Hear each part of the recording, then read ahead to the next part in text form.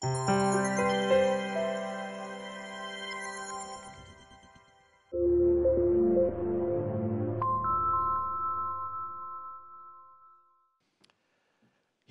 Tim hinted at before, even though he is the former president of Oracle, he thinks that the opportunities in IoT will dwarf everything that we've seen in enterprise software. And it's relatively simple.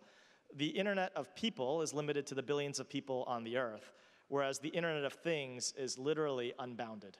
It's trillions upon trillions of things. What we love about IoT is not only that, but also that it requires a different approach.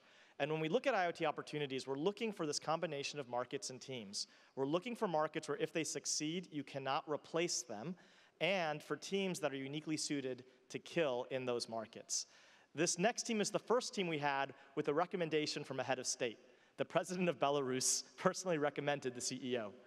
And this is a team that is going after that pole position with software of owning hardware in a way that we think will be incredibly difficult once they're embedded.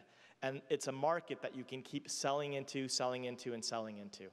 And so with that said, please welcome the CEO of Laava Tech, Tatiana.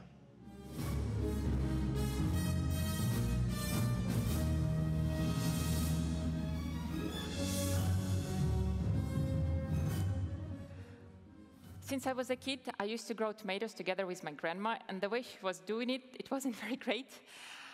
And I just couldn't believe that there is no more efficient way to grow vegetables. My name is Tatiana, and I'm the CEO and co-founder of Laava Tech. We have developed a technology that helps to decrease energy consumption significantly and to increase yield for indoor farmers. During the last year, I've personally talked with over 150 indoor farmers. Currently, they're using lighting that is inefficient, expensive, and both damaging for the plant and environment, as well as they're using the same lighting solution for all the plants. We have developed, built, and tested the combination of hardware and software that gives each and every plant the optimal growing conditions on each stages of its growth.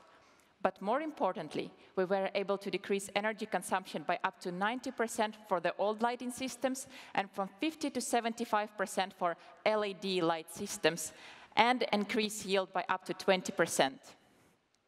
The value of our startup comes not only from our technology, but also from our business model.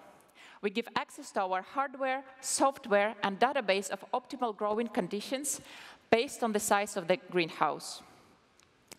As you may know, the LED green light market is crowded, and all of our competitors concentrate in increasing yield, but none of them can do decreasing energy consumption. And what more importantly, we are planning to turn our competition into our partners, because if our customer has LED light system installed, we will be able to provide them access just to our software. Our solution is complicated, but what we want to offer to our clients is simplicity.